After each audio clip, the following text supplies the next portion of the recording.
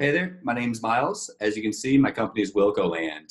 What I'm sharing with you is educational content here. It's, excuse me, it's revolving around Lane County, Oregon. So Lane County, Oregon is along the coast up, maybe a town called Florence might ring a bell to a lot of people. So I'm going to get started here. And this is really how to utilize what the county already has on file, the database. These counties, Lane County, for example, has a database with a lot of information, zoning, and other documents or details you want to know about a property. You can go out and find the answers on your own and do your own due diligence using some of this material I have for you. So I'm just going to use this property as an example. What you're going to look for to search a property is something called the parcel ID or the APN. And keep in mind, you can apply this logic and this mindset, the way I'm thinking, to other counties. And what you're going to look for is, hey, Lane County property search, or Lane County parcel search, Lane County GIS records, Lane County, Oregon property search. So it's going to bring you up to something, and you might have to try a few different keywords. Maybe it's Lane County GIS system, maybe it's Lane County parcel lookup, whatever it may be, property search. We got here. At the end of the day, Google is going to be one of your best friends when you're looking for lands. And this is an area that we sell land, so I wanted to address it and let people kind of cover some of their own FAQs. So again, you're looking for things called the APN, the map tax lot number, parcel ID, account number, things of that nature. So this property and a lot of vacant land will not have a physical address yet. So you're going to be using this identifying number that the county has. And as you can see, no properties found. So, hey, what the heck is going on here? But it doesn't want those dashes. So keep that in mind. Like sometimes you'll see on a parcel ID extra zeros or dashes for whatever reason. Everybody's got their own way of identifying it. And, these computer systems are kind of finicky. So you can see there's no address for this. And you can see the city limits, none found. You can just start to look a little bit more about this. Tax maps. I'll open this link in a new tab and see if that works. So yeah, you can download the map here and you can look for the property. You can see that ours is actually this one right here. It's right off Hazel Street. So I'm gonna actually add this video as well to this listing. So keep tuned here. Let's see, CS Law Highway up on Hazel Street is this little property. And so actually across the street, which is really cool, is the CS Law River. And this is Game Fish Park. So it's public fishing and there's huge trout spawn here. It's kind of world famous from what I hear. So this would be a cool, I know our property is steep that we have here, but for those watching this video, if this property is still available, this is a really great location. It reminds me of maybe like a tree fort, something unique you can do and just go fishing across the street during the trout spawn. So let's move on to the next thing. And again, the main question I'm covering here is there road access? What does this tax map look like? And we're looking at that there. So are there any building permits, permit search? And I won't dive into a lot of this too deeply. To be specific on a property, I try to make videos for all of our properties and cover this more in depth. So this one I'm gonna actually use in the property we're discussing, but I want it to be more educational. So there's no permits been found on this property. So let's go back. There's going to be nothing here. Scan County building permits. So there's going to be nothing found there. Last 3 years, none found. Obviously, we bought it, so this hasn't been updated yet. County zone and map viewer. I mean, you can dive into some of this. Lane County map viewer.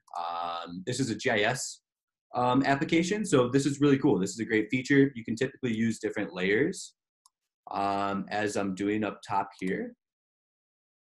Looking at again, you can see Hazel Street. You can actually see, can't talk to you. You can actually see Tiernan Road as well, running up here in Hazel Street there. So you can see this yellow is indicating RR5 zoning, whereas this green is indicating F2 zoning. So again, what can you do with the property? What's it zoned for? We're looking at an F2 zone. We're looking at an RR5 over there. So, we don't know exactly what that means yet.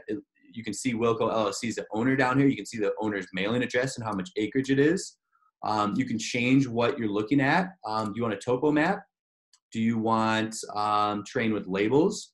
I think some of that would be interesting to look at here. So let's see if this updates when I click it. It might just take a minute, but we're looking at legends here as well. So this again is how to and I said F2, F2 impacted forest, RR5 over there. So we can see there's a lot of different legends there. We can do different layers, or this is, I guess it's a operational layers. So tax lot number, you don't need any of that. So, you know, maybe something that might be important is soils, contours.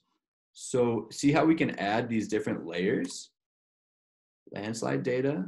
Okay, so here's a boat ramp. This is pretty cool. So you can start to find different layers. Tiernan boat ramp, landslide data. There's really nothing. Oh, there's maybe something popped up there, but so again, this is, I can open this up, class 1 streams, and I can add more. Do you see how much information, I mean, this has, you know, wetlands. So, I mean, I'm just adding so much to the map. It's kind of hard to read right now, but you can see these things start to pop up. I just want to show you the power of these GIS systems. Like, this is a really awesome GIS system. Is there any flood hazards?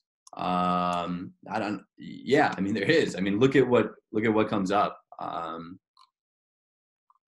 mean, there's a ton of stuff. I mean, I could continue to click through all this, but I think you get the point.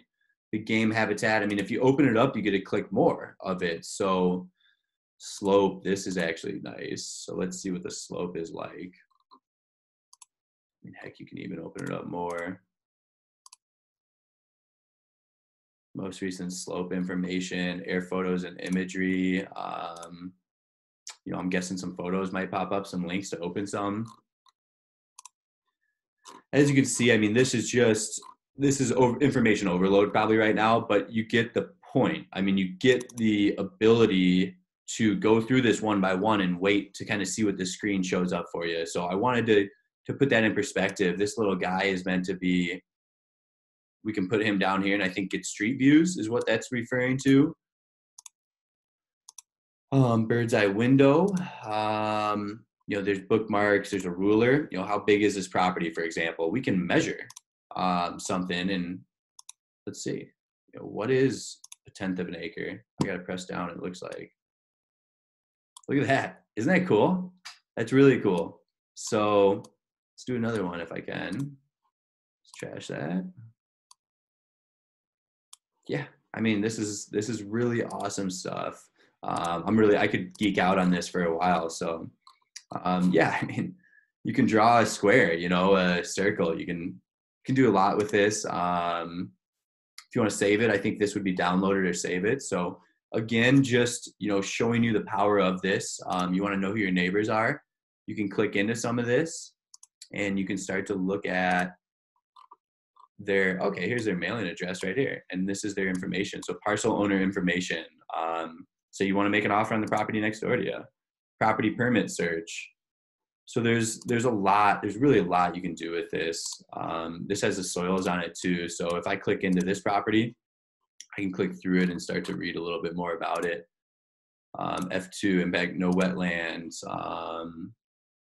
You know, the soil is whatever. I'm not a soil expert, but that obviously stands for something. If I didn't know what it was and I wanted to learn more, I'd probably start to Google it. Slopes, I think, or this is more soils here. Contours, elevation 40. So yeah, I mean, we're learning about these properties. I encourage you to use Lane County's GIS system. It's very, very helpful. I know I didn't answer the question, hey, what can you do with F2 zoning? Well, let's look around a little bit more. Zoning map, zoning designation. This even has RR5, you know, maybe it has some sort of difference there. Maybe there's some sort of cross zoning this has, but what I would do to learn more about zoning is maybe try some of these links, and it's not giving me much. So I would maybe go Lane County F2 zoning definition. So just using Google as your best friend when you're doing this land search. So, I mean, it pops up right here. I mean, we can start to click some of these links and start to read about F2 zoning right here. So impacted forest lands, you know, what's the purpose? You know, you want to use this for other reasons. Try, you know, contacting the county and seeing how flexible they'll be with the zoning. If you can rezone it, if you can do other activities on that zoning. So I think that's enough of this video for today. You kind of get the point. These are really powerful GIS systems, and I encourage you to use them on your own, really putting the power in our customers and our buyers' hands to start looking into some of this. We have that data available for you to look into it. You know, we give you a summary of the property, we give you what we know, but we're in South Dakota. We can't do everything for you. So I have a link to this one automatically right here, and I definitely think it's worth a look. So again, those interested in Lane County, I hope this was helpful for you. If you ever want to schedule a one-on-one with me and go over some due diligence tips, my number is 605-250-1256. And obviously I'm all over the website. So send me an email, send me a text, give me a call. I'm checking out for today. Thanks for tuning in.